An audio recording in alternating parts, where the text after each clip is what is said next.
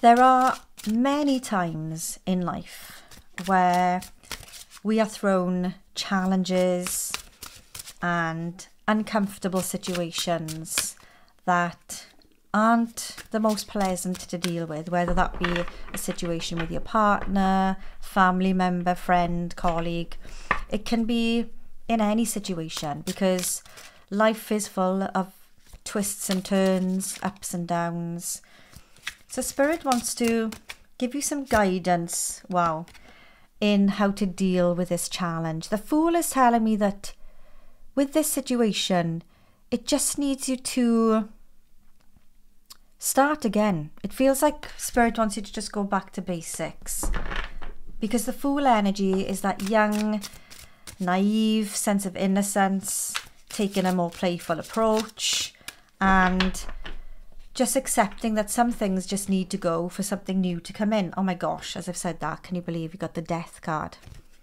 So I feel like this challenging situation right now is teaching us collectively that sometimes you just have to let bygones be bygones and walk away from a situation, thing or person, because it's just not right and it never will be right. And the only way that you're going to get peace of mind and balance and harmony is to move on from it.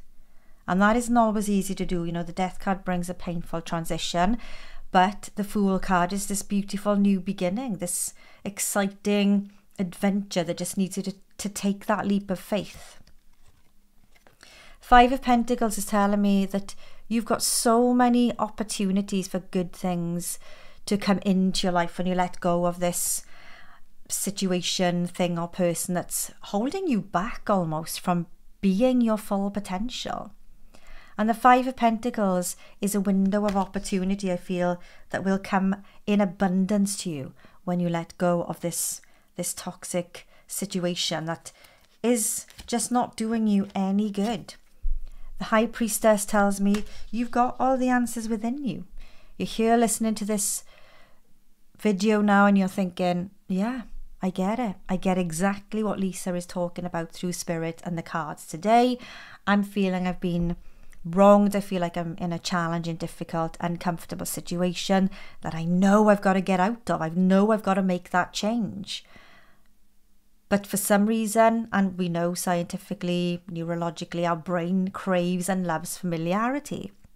And it's almost like the familiarity is more comfortable in this awful, toxic situation than the thought of changing it. Because if you feel like, oh my gosh, I've got to move through this challenging time now to bring in something new, but your energy is so depleted, you're feeling so low, you're feeling so stressed and anxious because of the situation you're in, you're finding it difficult to get out. But the only way out of this is to remind yourself that you've got the strength, the resilience, the patience and the tolerance to get through this.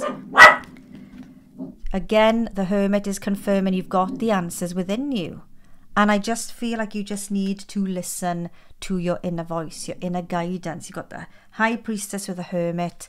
You've definitely got all of the answers within you. And the Ace of Wands is coming in to say, when you release and change and move out of this toxic situation, things are going to get so much better for you. Ten of Pentacles, you're going to bring balance, harmony, just good things into your life, potentially a new relationship, new job, new situation that's going to bring you, with that Ten of Pentacles, balance, harmony, and the ultimate success and fulfillment. So make that change. It's for the best.